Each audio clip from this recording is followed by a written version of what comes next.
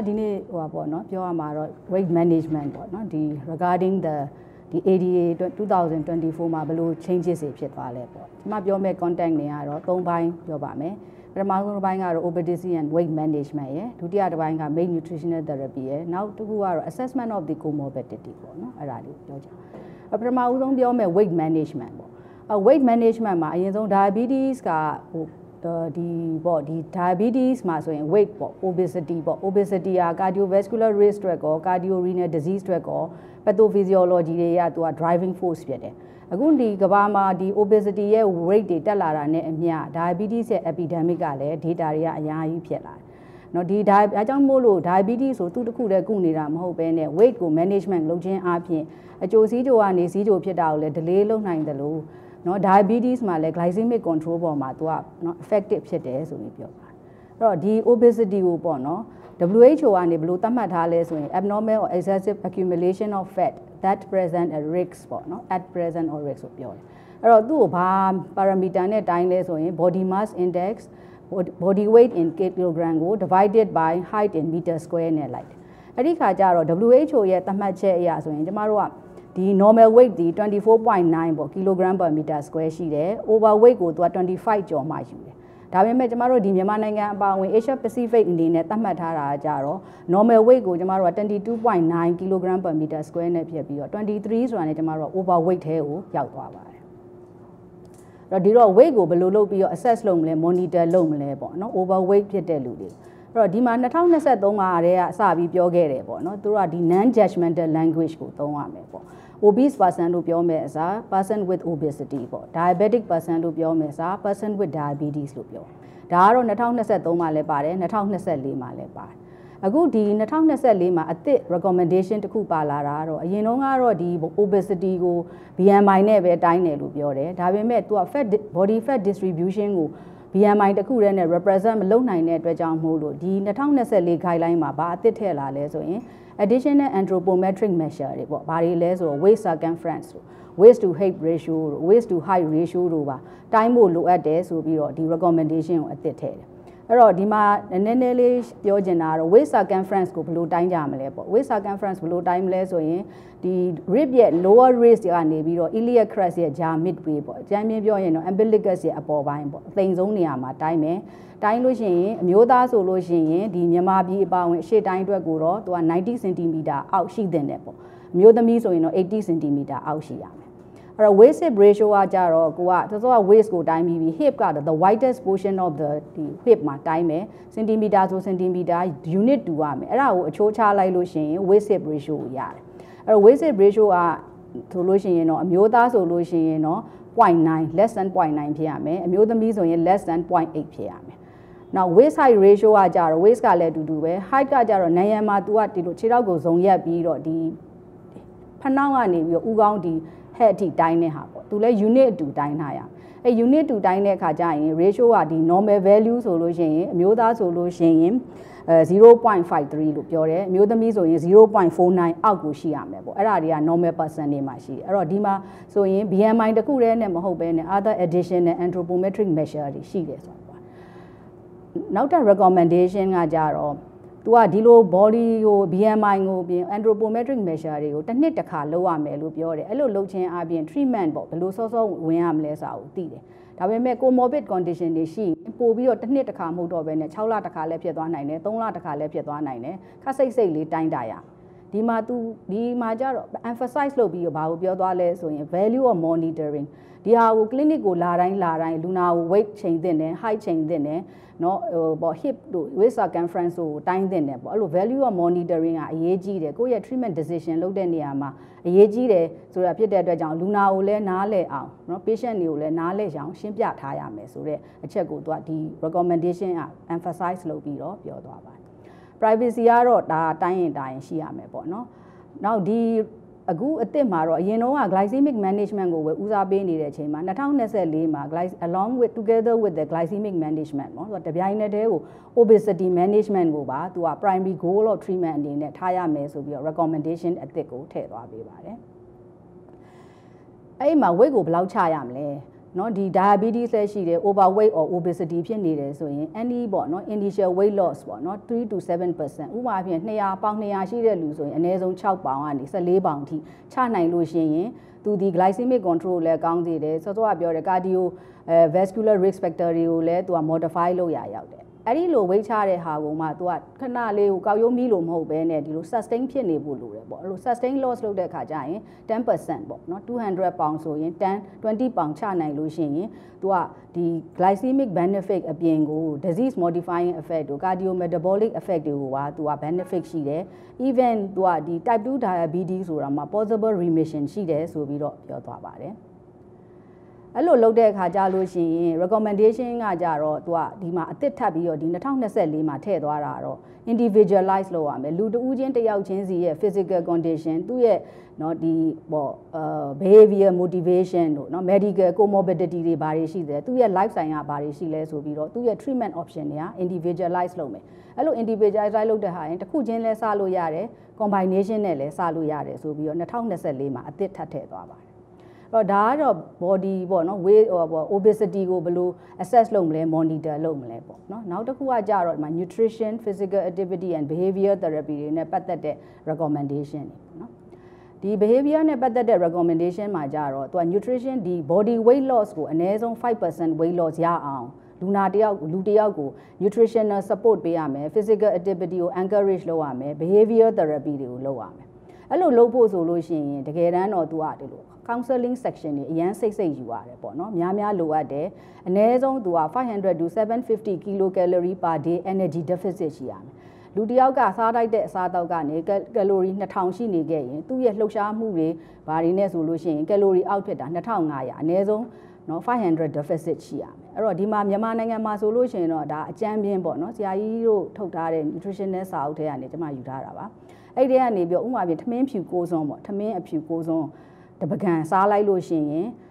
သူက285 280 kilocalorie လောက်ရှိတယ်အဲ့တော့ကိုဘယ်လောက်လျှော့ရမလဲဆိုတာကိုဟာကိုမှန်းပြီးတော့လျှော့ရမယ်အဲ့ထမင်းဖြူကိုပဲကိုစွန်းကိုပဲပဲပြုတ်နဲ့စီစမ်းလိုက်တာနဲ့တပြိုင်နက်တည်း2ဆနီးပါးဖြစ်သွားတယ်430 440ဖြစ်သွားတယ်မြန်မာတွေအကြိုက်များတဲ့မိုဟင်းကားပေါ့မိုဟင်းကားကိုစားလိုက်လို့ရှိရင်290 calorie ရှိတယ်အဲ့တော့ကို900ကနေ950 deficit လို့ရှိရင်ဘယ်မျိုးစားကိုဘယ်လောက်လျှော့ရမလဲဆိုတဲ့ဟာမျိုးတွေကိုသိထားတယ်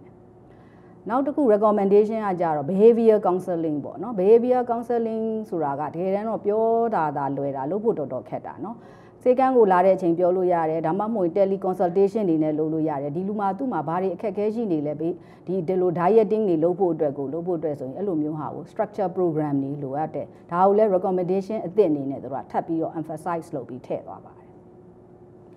အဲ့တော့ nutrition နဲ့ recommendation တွေကဘာတွေစားရမလဲလူနာတွေကမေးမှာပဲဘာတွေစားရမလဲလို့ပြောလို့ရှိရင်သူ့မှာပါတဲ့ nutrient macronutrient composition ထက်စာရင်သူကဘာလို့လိုချင်တာလဲဆိုတယောက်ချင်းတဦးချင်းစီရဲ့လှုပ်ရှားမှု availability affordability ပေါ်မှာမူတည်ပြီးတော့ individualize ကိုထည့်ပေးရမယ်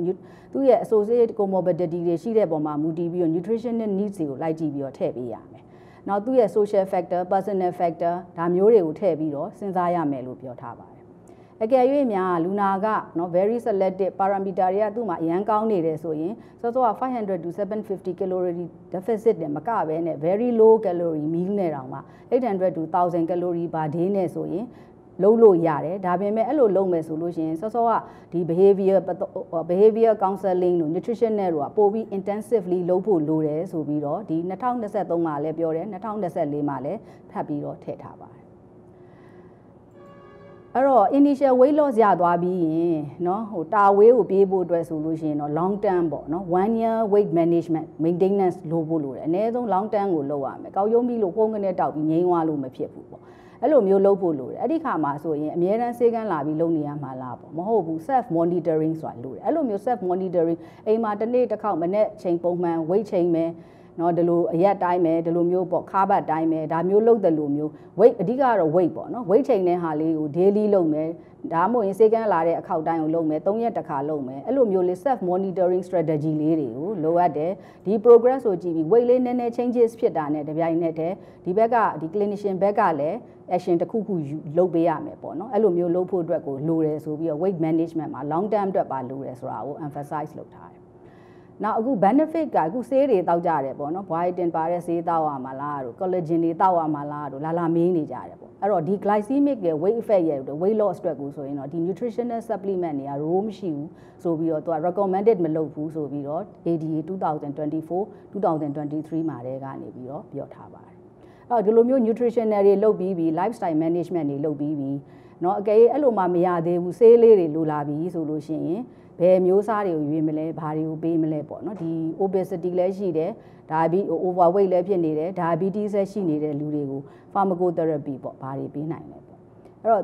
ဒီမှာသူ recommendation တွေကကြတော့သူ့ရဲ့ comorbidity တွေများရှိခဲ့ရင်ပေါ့နော်သူ့ကိုပေးတဲ့ comorbidity တွေကိုပေးတဲ့ဆေးတွေက weight gain ရစေတဲ့ဆေးတွေကိုတတ်နိုင်တဲ့၍နော် minimize လုပ်ပေးပါ change နော်ရလို့ရှိရင် all ပြောင်းပေးပါပေါ့နော်ပြီးရင် glycemic control အနေနဲ့ပေးမယ်ဆိုရင်လည်း glycemic control မှာ OHA တွေပဲဖြစ်ဖြစ် injection တွေပဲဖြစ်ဖြစ်ရွေးတဲ့အခါမျိုးကြလို့ရှိရင် weight ပေါ်မှာ beneficial ရှိတဲ့ effect ရှိတဲ့ weight မျိုးဆေးမျိုးကိုရွေးပေးပါလို့သူကပြောထားပါတယ်ပြီးရင် lifestyle changes နဲ့အတူ obesity manage ဒီ pharmacotherapy တွေကိုလည်းပေးဖို့လိုအပ်ရင်အချိန်မလင့်ပဲမြန်ပေးဖို့ပေါ့နော်ပြောထားပါတယ်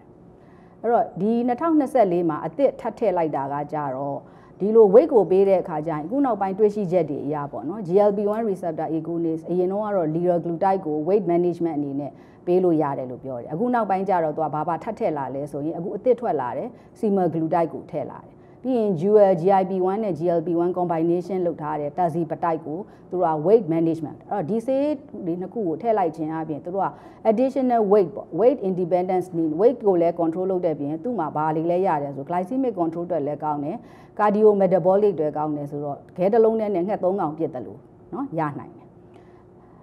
နောက်အဲ့လိုမျိုးလုပ်တဲ့အခါကျရင် therapeutic inertia ပေါ့နော်ဟိုရက်တက်မသွားရဘူး inertia လိုမျိုးအရွေ့ရဇက်တိုက်သွားနေရမယ်အဲ့လိုမျိုးဖြစ်ဖို့အတွက်ကိုဆိုရင် weight management therapy တွေကိုပြန်ပြီး re-evaluate လုပ်လေတယ်စူပါအပြင်စောစောကလိုမျိုး structure lifestyle မှာနေတိုင်း body weight ချိန်တယ် 0.5 ပေါင်လေးတက်လာတာနဲ့ဟိုအခုလေးပဲရေတောက်ထားလို့အခုလေးပဲထမင်းစားထားလို့ဆိုတဲ့ reason မျိုးမပေးဘဲနဲ့အဲ့ဒီမှာကလေးက action ယူရမယ်ဆိုတဲ့ဟာပေါ့နော် structure lifestyle management အဲ့ဒီကလေးက intensify ပြန်ပြီးတော့လုပ်ပေးရမယ်ဆိုတဲ့အချက်မျိုးကိုသူတို့ကထပ်ထည့်ထားပါတယ်အဲ့တော့ဒါဆိုရင် pharmacotherapy တွေပေးပြီးပြီ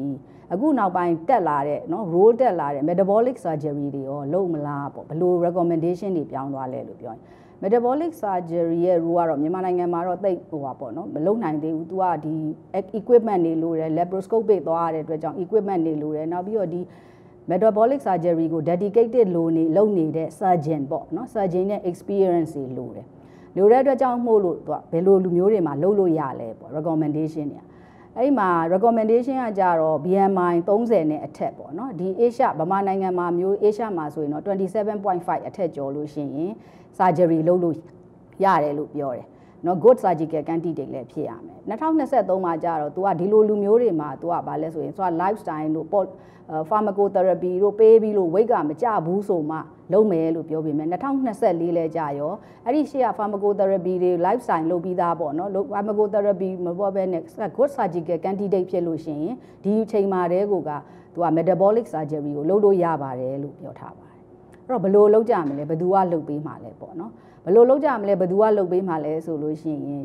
ဒီလို metabolic surgery weight loss program အတွက်ကိုလုပ်ဖို့ဆိုရင် dedicated training to the weight metabolic surgery လို့မျိုးလုပ်ထားတဲ့ surgeon ကမှပဲအဆင်ပြေမယ်အဲ့လို surgeon တွေလုပ်တဲ့ experience ရှိတဲ့ surgeon တွေလုပ်တဲ့ high volume center တွေမှာပဲလုပ်သင့်ပါတယ်ပေါ့ဒါကတော့ဒီအောက်မှာ link လေးကတော့သူတို့ဒီအခုဒီ2024မှာဒါလေးကိုထည့်ပေးထားတယ်ပေါ့ကြည့်ကျင်လို့ရှိရင်ဒီထဲကိုဝင်ပြီးတော့ရှာကြည့်လို့ရတယ်ပေါ့နော်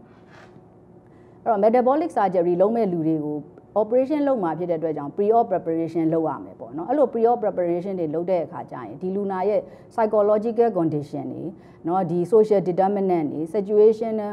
circumstances တွေကို pre-op မှာတည်းကပို့ပြီးတော့သူက evaluation လုပ်ထားရမယ်အကယ်၍ surgical undergo သွားပြီဆိုလို့ရှိရင်လည်းပြီးသွားပြီဆိုလို့ရှိရင်လည်းဒီလူကိုpsychosocial နဲ့ behavior health changes တွေကို qualify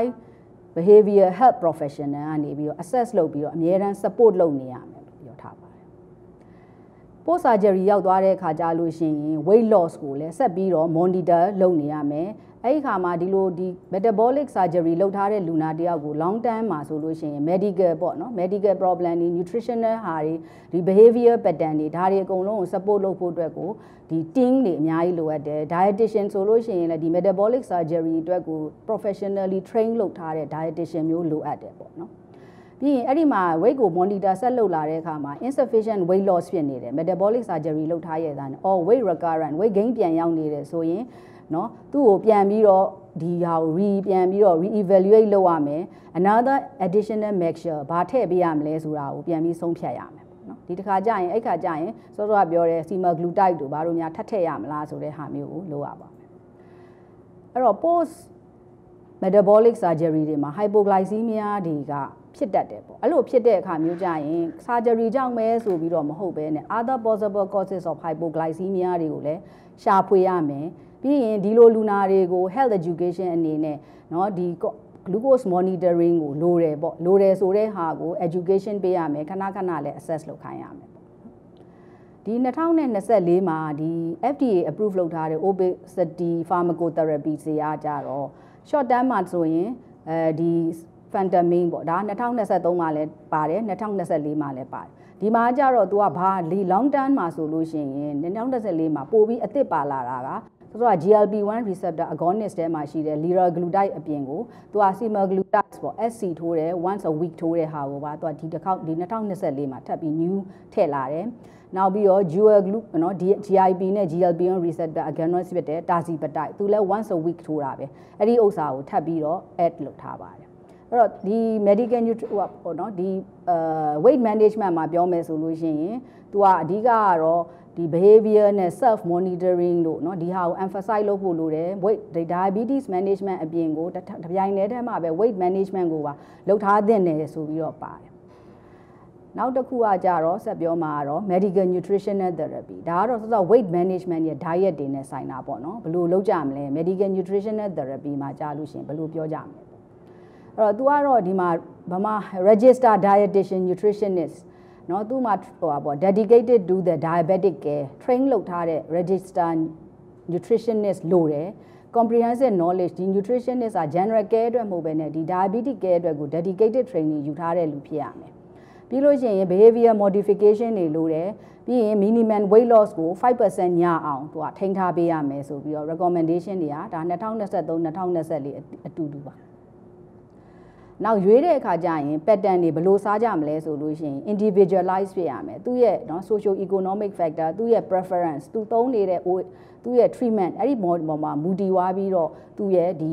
individualize ကို treatment pattern တွေကဒီ diet pattern တွေကပြောင်းသွားမယ်ပြီးရင် food based dietary pattern မှာအကြမ်းမြင်ပြောမယ်ဆိုလို့ရှိရင်တော့เนาะဒီဟိုပါပေါ့ပြေဝစီတွေမစားဘဲနဲ့စောင်းစီတွေမစားဘဲနဲ့လုပ်မယ် and ဟို super process လုပ်ထားတဲ့ဟာတွေမစားဘူးပေါ့เนาะဒါမျိုးတွေလုပ်ရမယ်လို့ပြောထားတယ်အကြမ်းမြင်ပြောမယ်ဆိုရင်တော့ဂစီဓာတ်ပါတဲ့ဂစီဓာတ်ကျွယ်ဝတဲ့အစားအသောက်တွေအားလုံးကို short သင့်တယ်ဆိုပြီးတော့ပြောထားတယ်အဲ့ဒီမှာနောက်တစ်ခါရေငတ်လို့ရှိရင်ဆရာကြီးပြောနေကြရေစာရင်ရေတောက်ပါအဲ့ဒါပဲဟို coffee တွေလက်ဖက်ရည်တွေမတောက်ပါနဲ့ပေါ့เนาะအဲ့လို non beverage တို့ဟိုဟာဒီမှာဆိုရင် low calorie ဒါမှမဟုတ် non calorie beverage တွေပဲတောက်ပါတတ်နိုင်ရင်ရေပဲတောက်ပါပေါ့เนาะနောက်ပြီးတဲ့အခါကျရင်ဒီ ultra processed food တွေကိုစားမဲ့စား healthier more nutrient dense fluid တွေကိုပဲစားပါဆိုပြီးတော့သူကဒီမှာ recommendation ကပြောထားပါတယ်ဒါကတော့ diabetes plate ပါ diabetes မှာဆိုလို့ရှိရင်ဒီ non starchy vegetable ဆိုတာအာလူးတို့ရွှေဖယုံသီးတို့မပါဘူးပေါ့เนาะအဲ့ဒီဥစ္စာဒီစားတဲ့ပကံရဲ့ 50% ရှိရမယ် protein အသားဓာတ်ဒီ25% ရှိရမယ်carbohydrate ပါတယ်ဂစီပေါ့ဂစီဓာတ်เนาะအဲ့ဒါတွေကဆိုရင်25% ရှိရမယ်ဥပမာအပြင် protein မှာဆိုရင်ကြက်သားကြက်ရင်အောင်ပေါ့ကြက်ရင်အောင်4 ounce ဆိုတာ8ကြက်သားလောက်ရှိတယ်အဲ့ဒါစားရင်ကီလိုကယ်လိုရီ130ရတယ်ဒီလိုပဲလက်ကလေးလောက် size ရှိတဲ့ပဇွန်၄ကောင်စားလိုက်လို့ရှိရင်ဒါလည်း8ကြက်သားပဲအဲ့ဒါလည်း130ပဲရကြက်ဥတစ်လုံးစားလိုက်မယ်ဆိုလို့ရှိရင်80ကယ်လိုရီရှိတယ်နော်ဒါလေးတွေကိုသိပြီးတော့ကိုဘယ်ဟာကိုရွေးစားလို့ရလဲဘယ်ဟာကိုကြိုက်လဲဆိုတဲ့ဟာကိုကိုကအဲ့တော့သူတို့ recommend လုပ်ထားတာကကြတော့ဒီဘယ်လိုပုံစံစားရမယ်လဲဆိုရင် Mediterranean eating pattern ဆိုတာကသူကဒီဟိုပါပေါ့နော်ပါမုတ်ဆိုရင်ပါမုတ်ဖြူတဲ့စားရင်ပါမုတ်ညိုကိုစားရမယ်အနှမ်းကနေထွက်တဲ့ဟာတွေကိုစားရမယ်အစီဆိုလို့ရှိရင်အဲ့လိုမျိုးအခွန်မာတဲ့အသီးတွေပေါ့နော်ဒီလို ကြားသည်တို့ပါဒါတွေတော့ဈေးကြီးတာပေါ့နော်အဲ့ဒါမျိုးတွေကိုစားရမယ်လို့သူကပြောထားတယ်ပြီးရင်ဒီလူနာကိုလည်း individual need နဲ့ဆိုင်ကိုစားတဲ့အစားအသောက်တွေထဲမှာပါတယ်ဂစီဓာတ်အဆီဓာတ်အသားဓာတ်တွေကကိုယ့်ရဲ့ဒီ glycemic စီးကျို control ပေါ်မှာဘယ်လို impact ရှိလဲဘယ်မျိုးစားကိုရွေးစားရမလဲဆိုတဲ့ education တွေကိုပေးထားဖို့လိုတယ်ပေါ့ဒါတွေကိုလုပ်ဖို့ကကြတော့အခုလောလောဆယ်တော့မြန်မာနိုင်ငံမှာဒီ train လုပ်ထားတဲ့ဒီ addition ဟိုပေါ့ dietitian ပေါ့နော်မရှိတဲ့အတွက်ကြောင့်မို့လို့ဟိုကိုယ်ရမြန်မာစားတဲ့အစားအသောက်နဲ့အဆင်ပြေတဲ့ဟာလေးတွေကိုတော့ဒီ general practitioner ပဲဖြစ်ဖြစ် physician ပဲဖြစ်ဖြစ်နည်းနည်းတော့သိထားသင့်ပါတယ်အဲ့တော့လူနာတွေကပြောတယ်အစားအသောက်တွေစားတဲ့အခါကျအာဟာရတွေစားခြင်းအာဟာရတွေပေါ့ nutrient vitamins တွေ minerals တွေပါတဲ့ဟာတွေစားရမလားလို့မေးတဲ့အခါကျရင် glycemic benefit အတွက်ကိုတော့ဒီ dietary supplement တွေကို recommendation ပေးမထားဘူးနောက်တစ်ခုကကြတော့ alcohol ပေါ့နော် alcohol ကိုကြတော့2023မှာတည်းကသူကပြောထားပြီးသားအမျိုးသားဆိုလို့ရှိရင်2 drinks per day အမျိုးသမီးဆိုရင်1 drinks per day ဟိုးရင်တော့ကျမတို့မှတ်ထားတာကအမျိုးသားဆိုရင်3 drinks per day အမျိုးသမီးဆိုရင်2 drinks per day အခုက drinks ကို short ချလိုက်တယ်short ချလိုက်တဲ့အပြင်ကိုသူကဒီမှာတစ်ခါဘာထပ်ပြောလဲဆိုရင်အရက်ဖြတ်ထားတဲ့လူသို့မဟုတ်အရက်ကိုတစ်ခါမှမတောက်တဲ့လူကကျန်းမာရေးကောင်းဖို့အတွက်အရက်ကလေးတောက်ပါတယ်ဆိုတဲ့ reason ကိုသူကလုံးဝလက်မခံဘူးဒါမျိုးကိုမလုပ်သင့်ဘူးလို့သူကပြောထားတယ်ပြီးရင်နောက်ပြီးအရက်တောက်တဲ့အခါကျရင်လည်းသူ့မှာ delay hypoglycemia ရနိုင်တယ်ဆိုတဲ့ဟာကိုလူနာတွေကိုသတိပေးထားရမယ်အရက်တောက်ပြီးရင်ဒီ glucose monitoring ကိုပို့ပြီးစိတ်လုပ်သင့်တယ်ဆိုတဲ့အချက်ကိုသူက emphasize လုပ်ပြီးတော့ပြောသွားတယ်ဒါကတော့စားပေါ့စားကတော့မြန်မာလူမျိုးတွေကတော့စားသုံးတာအများများတဲ့အတွက်ကြောင့်မို့လို့နော်သူက sodium consumption ကို2300 mg per day ပေါ့အဲ့တော့2300 mg per day ကဘယ်လောက်လဲဆိုရင်အကြမ်းမြင့်ကျမတို့ပြောရင်လက်ဖက်စားစွန်းနဲ့တစွန်းစားအဲ့ဒါကိုတစ်နေ့လုံးမှာအဲ့ဒီထက်ပိုပြီးတော့မစားသုံးသင့်ဘူးဆိုပြီးတော့ပြောထားပါတယ်။နောက်အခုအမေးများနေတဲ့ဟိုပါပေါ့နော်ဒီ equal တို့နော်ဒီ stevia တို့နော်ဒီ sweeteners တွေပေါ့အဲ့တော့အဲ့ဒါတွေကိုသုံးရမလားလို့ပြောလို့ရှိရင်တော့တဲ့တက်နိုင်ရင်တော့ရေစာရင်ရေပဲတောက်ပါပေါ့နော်အကယ်မနေနိုင်လို့တောက်မယ်ကော်ဖီတို့လက်ဖက်ရည်တို့တောက်မယ်ဆိုလို့ရှိရင်လည်း non nutritive နော် sweeteners တွေမှာဆိုရင် moderation ကိုတောက်စားလို့ရပါတယ်ဆိုပြီးတော့ WHO ဒီ ADA 2024ကနေပြီးတော့ပြောထားပါအဲ့တော့ American Nutritional Therapy ကိုပြောရင်းနဲ့တပြိုင်တည်းနှစ်ချက်ပေါ့ကျွန်မနည်းနည်းလေးထပ်ပြောချင်တာ intermittent fasting အခုနောက်ပိုင်းအရန်ခေတ်စားနေတယ်အဲ့လိုခေတ်စားနေတဲ့အခါကျတော့သူ့မှာ3မျိုးတော့ရှိတယ်ပေါ့ဘယ်လိုလုပ်လို့ဒါပေမဲ့ intermittent fasting လုပ်ခြင်းဒီတဲ့ continuous calorie restriction လုပ်တာနဲ့ short term မှာကြည့်ရင် weight loss ဖြစ်တာချင်းကအတူတူပဲပိုကောင်းတယ်လို့တော့မရှိပါဘူးပေါ့ဒါကြောင့်မို့သူတို့ကဒီဟာနဲ့ပတ်သက်ပြီးတော့ recommendation ကိုအထူးတလည်းမပေးထားဘူးနောက် religious fasting ပေါ့ Ramadan ဝင်တဲ့အခါမျိုးပဲဖြစ်ဖြစ်เนาะမြန်မာတွေဥပုပ်လရာသီရောက်လို့ဥပုပ်ဆောင်ရင်ပဲဖြစ်တဲ့အခါကျရင်သူ့မှာဒီလူနာတွေကိုပေါ့เนาะ patient တွေကို remind လုပ်ရမှာအဲ့လိုဖြစ်တဲ့အခါကျရင် increase risk of hypoglycemia လည်းဖြစ်နိုင်တယ်လို့ hyperglycemia လည်းဖြစ်နိုင်တယ် dehydration တွေရနိုင်တယ် keto acid doses တွေဖြစ်နိုင်တယ်ဆိုတဲ့အတွက်ကြောင့်သတိထားရမယ်အဲ့လိုမျိုးအချိန်မှာဆိုလို့ရှိရင်ဒီလူနာတွေကိုဗာလဲဒီ education and support ပေါ့ဒါတွေကိုလုပ်ဖို့အတွက် set monitoring တွေเนาะစိတ်လိုဖို့လိုအပ်တယ်ဆိုတဲ့ဟာလေးတွေကို remind လုပ်ဖို့လိုပါတယ်ဒီဟာကတော့ကျမရဲ့ပထမအပိုင်းပါအဲ့တော့နောက်တစ်ပိုင်းကတော့ကျမပြောမှာ assessment of the comorbidities အဲ့တော့ဒီ assessment of the comorbidities မှာပြောမယ်ဆိုလို့ရှိရင်ခုနောက်ပိုင်းမှာ2024မှာ treatment plan တွေဆွဲတဲ့အခါကြလို့ရှိရင်စောစောကလိုပဲဆရာကြီးပြောသွားသလိုပဲ comorbidity ဟိုမဟုတ်ဘဲနဲ့ဒီ macrovascular complication microvascular complication တွေကိုရှာဖွေနေ treat လုပ်တယ်ရှိရမယ်စစ်ရမယ်လုပ်ရတဲ့အပြင်ကိုခုနောက်ပိုင်းမှာဒီ comorbidity တွေကိုပါသူကလူနာတွေကို assess လုပ်ရမယ်လို့ပြောတယ်အဲ့တော့ assess လုပ်ရမယ်ဆိုတဲ့အခါကျတော့ဒီ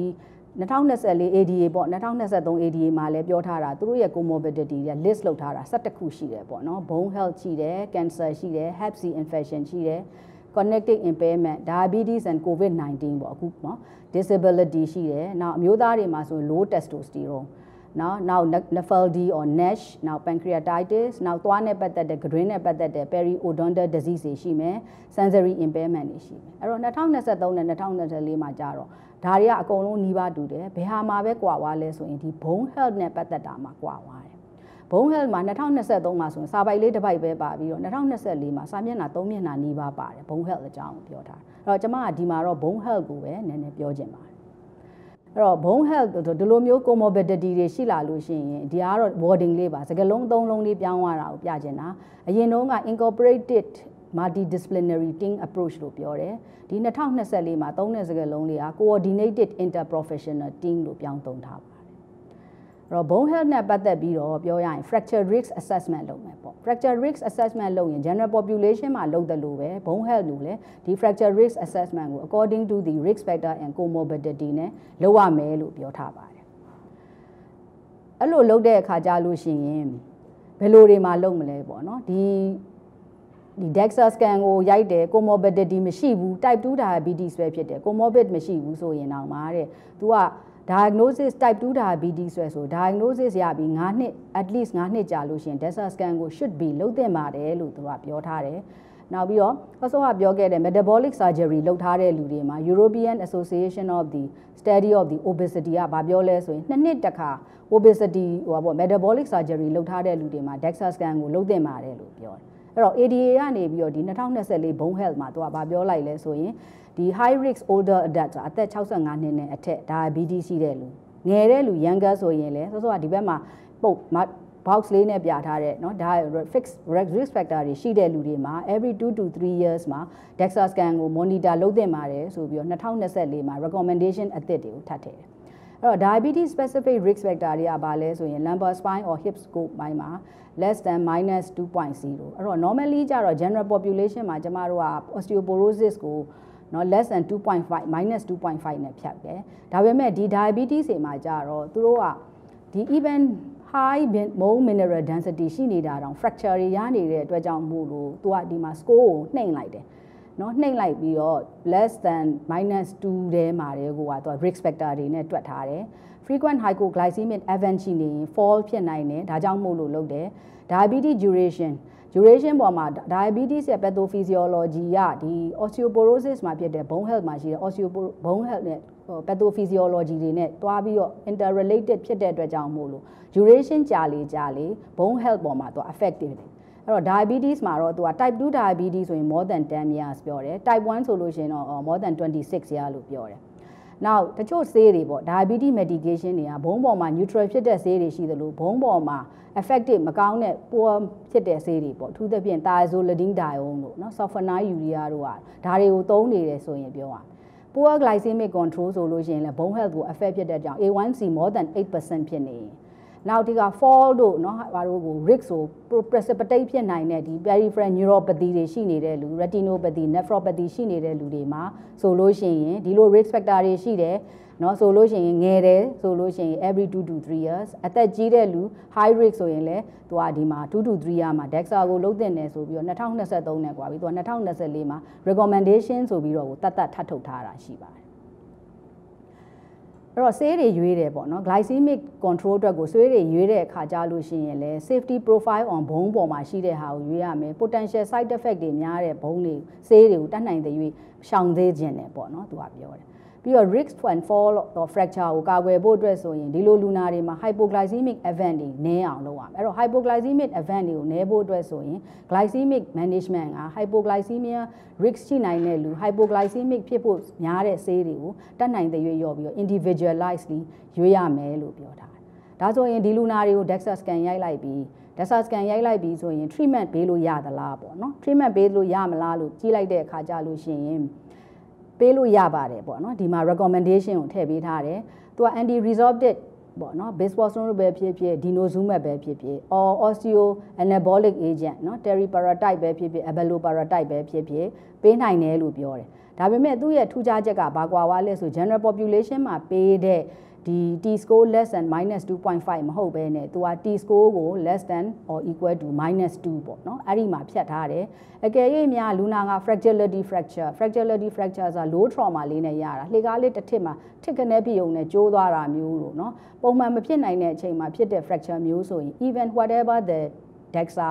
ပြော whatever the T score အဲ့လိုအချိန်မျိုးမှာတောင်ဒီဆေးတွေကိုပေးလို့ရပါတယ်ဆိုပြီးတော့ ADA 2024မှာတိတိကျကျကိုထည့်ရေးပေးထားတယ်အဲ့တော့အခုနောက်ပိုင်းနာမည်ကြီးနေတဲ့ vitamin D နဲ့ calcium ပေါ့နော် vitamin D နဲ့ calcium ရှိရင်တောက်ရမလားဘယ်လောက်ထိတောက်ရမလဲလို့ပြောရင်တော့အကြမ်းမြင်ကတော့အနည်းဆုံး600 IU or 800 IU per day calcium ကိုတောက်လို့ရပါတယ် vitamin D အနေနဲ့ဆိုလို့ရှိရင်တော့ကျမတို့ကဒီဘုံအတွက်ကိုအနည်းဆုံးသူက ခန္ဓာကိုယ်ထဲမှာ vitamin D level ဒီ more than or equal to 30 nanogram per deciliter millimole ဆိုရင်50 millimole ရှိရ nanomole ပေါ့ nanomole ဆိုရင်50 nanomole တဲ့အထက်မှာရှိရမယ်လို့ပြောတယ်အဲ့လိုမျိုးရအောင်ကိုသူကဆေးဝါးအပြင်တော့၎င်းဓာတ်ရိုက်အပြင်တော့၎င်းဖြည့်တင်းပေးထားရမယ်ပေါ့နော်ဒါကိုသတ်မှတ်ထားပါတယ်အဲ့တော့ဒီမှာဆိုလို့ရှိရင်2023နဲ့2024နဲ့ comorbidity မှာဘာတွေကွာဝါလဲဆိုလို့ရှိရင်ကျန်တဲ့ comorbidity တွေကတော့တိတ်ပေါ့ထူးခြားချက်ကွာခြားချက်မရှိပဲနဲ့ bone health မှာဆိုလို့ရှိရင်သူကအများကြီးပြောင်းသွားတယ် recommendation တွေကအစတိတိကျကျထည့်ထားတာကိုတွေ့ရှိရပါတယ်ဒါကတော့ကျွန်မရဲ့နောက်ဆုံး slide ပါကျေးဇူးတင်ပါတယ်